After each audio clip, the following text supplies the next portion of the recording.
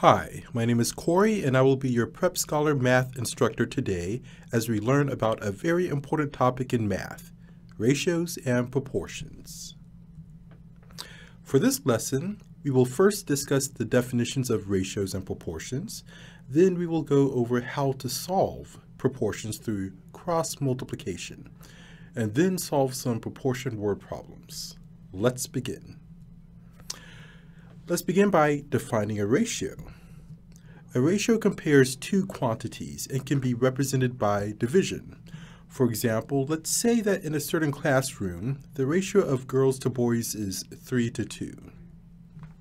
We can represent this ratio of girls to boys as 3 divided by 2, or as 3:2, or as 3:2. Each of these representations tells us that for every 3 girls in that classroom, there are 2 boys in that classroom.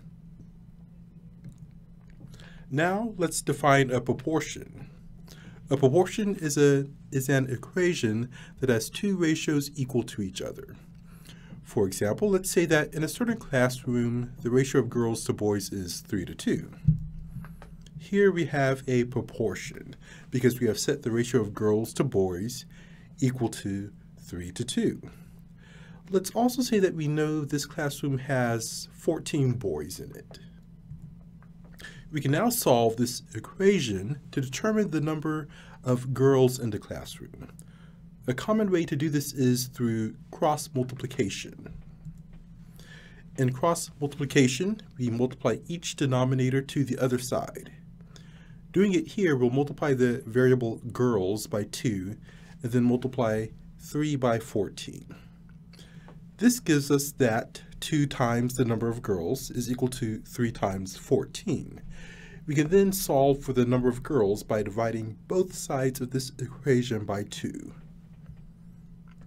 Doing so will give us that the number of girls in the classroom is 21.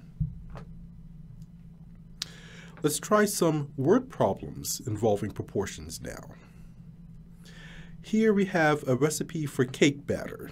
It requires us to use flour, sugar, and milk in the ratio of 2 to 3 to 5.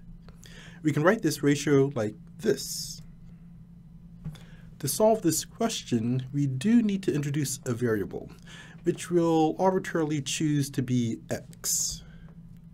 So here we have the amount of flour is 2x cups, the amount of sugar 3x cups, and the amount of milk 5x cups. Next, the question tells us that we are to have 20 total cups of cake batter. So if we add the flour, sugar, and milk together, we'll get 20 cups of cake batter. Let's plug in the 2x, 3x, and 5x for the flour, sugar, and milk, and then solve for x. So this gives us x equals 2 cups. Now, let's plug in x equals 2 cups into the equation for sugar to solve for the amount of sugar. Doing so gives us 6 cups of sugar. The key to this question was writing each variable as being equal to its ratio number multiplied by x, then using other information in the question to solve for x before solving for the amount of sugar that was used in the cake batter mix. Let's try another word problem now. Once again, we will have a recipe for cake batter that has flour, sugar, and milk in the ratio of 2 to 3 to 5. We can also introduce a new variable for x. So here we have the amount of flour is 2x cups, amount of sugar is 3x cups, and the amount of milk 5x cups.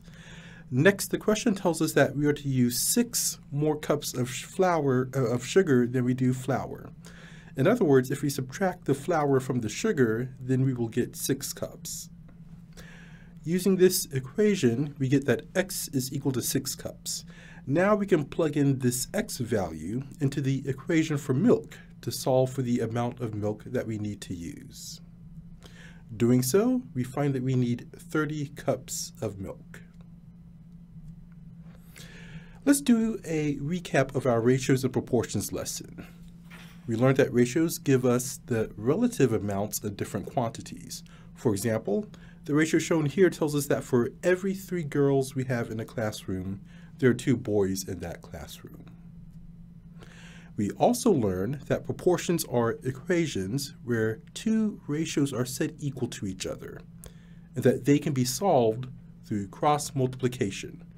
For example here, if we know that there are 14 boys in the classroom, then we can use cross multiplication to see that the number of girls must be 21.